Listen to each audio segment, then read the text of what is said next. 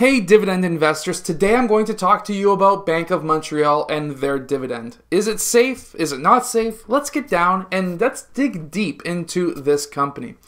Let's really quickly just check out the chart and see how well it's done recently during the COVID-19 pandemic. So really quickly and kind of funny in a way, if you go to the maxed out chart, you barely see the COVID-19 pandemic at all. All you see is... So when you go to the maxed out chart on Yahoo, you can see how the bank was up and down, up and down, up and down. To me, that right there is a sign that there's something coming up. We don't know what. There's going to be some kind of a quick recession, if not a quick one, a very long one. But that is what happened. We've seen a massive, massive downturn.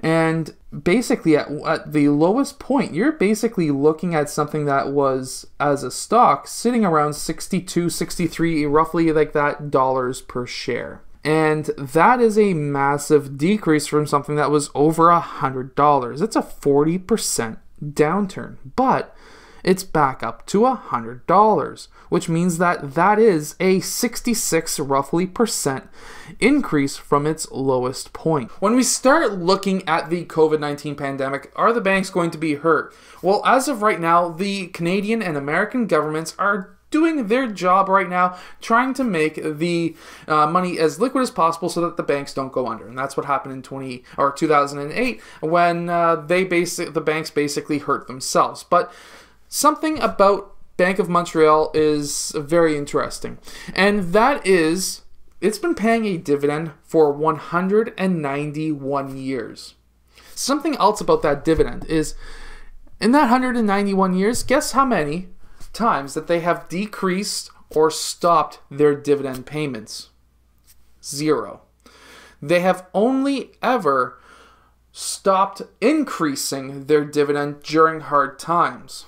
Things like the 2008 crisis, where the American banks were really hurt badly. The Canadian banks obviously were hurt during that time, but all of the Canadian banks, including Bank of Montreal, continued to pay a dividend, and they continued to not cut or lower their dividends. Same as back in a lot of the really bad recessions in the 1900s and also 1800s.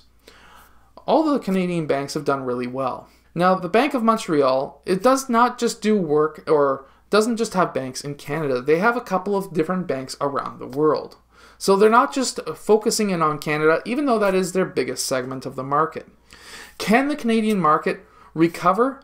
Probably. Wasn't doing very well before the pandemic? No. We were, in my opinion, in a recession going into this recession because there was higher job losses as well as higher debt.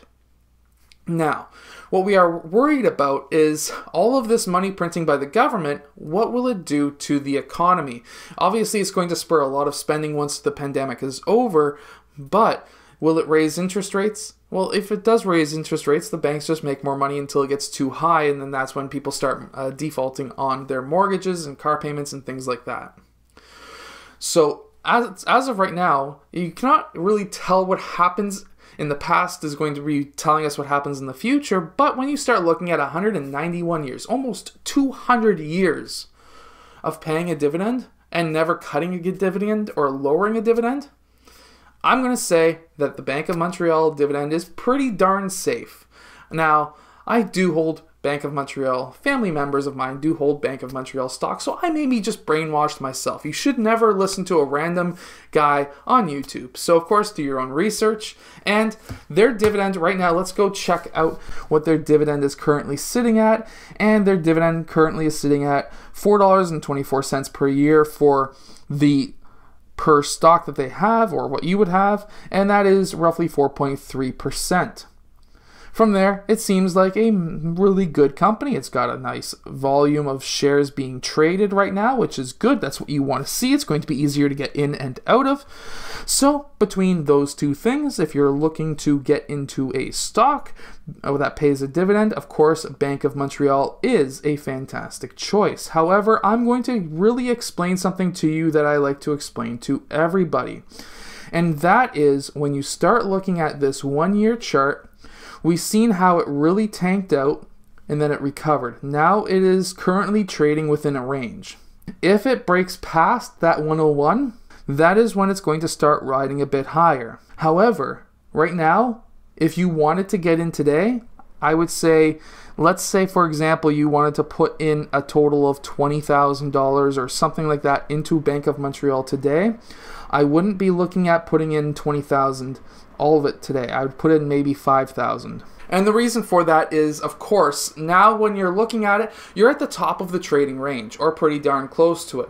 If you put in 5 today, at least you've locked in that dividend percentage today. If it breaks above $1.01 a share, it's going to ride a little bit higher, and then you just wait for a little bit of a pullback, and put another 5 or 10,000 or whatever into it, a part of what you wanted to put in. However, if it dips down to $90, that's when you start loading up a little bit more.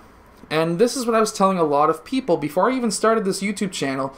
The couple of years leading up to this pandemic, you want to stash cash because the market's at the top. It's not getting past the top. Of course, it's going to keep on rising because just other companies are doing their thing. But when it comes to Canadian banks, it was good to, if you wanted to get a dividend, put a little bit in.